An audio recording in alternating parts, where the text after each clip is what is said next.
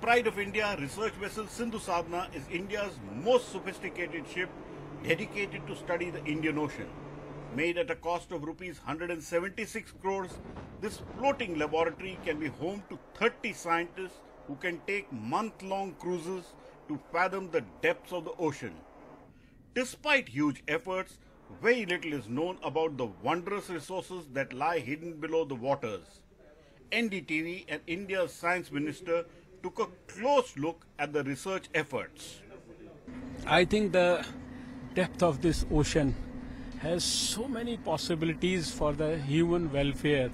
A lot has been examined, thoroughly investigated and put to research. A lot needs to be further researched.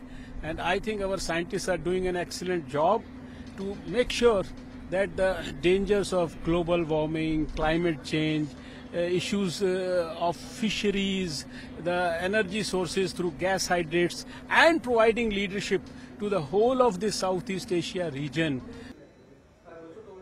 Diving deep below, scientists collect the samples of the seawater to understand how pollution is affecting the marine life. They study the temperature profile, look at the chemical composition of seawater to see if overexploitation is hurting the marine ecosystem.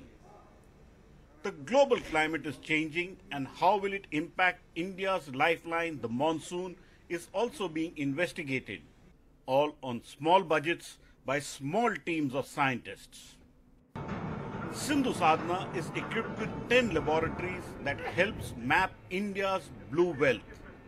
Indian scientists working hard to understand the depths of the ocean.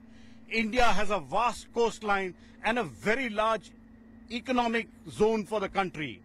Exploiting it is very critical for India. On board RV Sindhu Sadhana, in the middle of the Arabian Sea, Pallav Bagla for NDTV.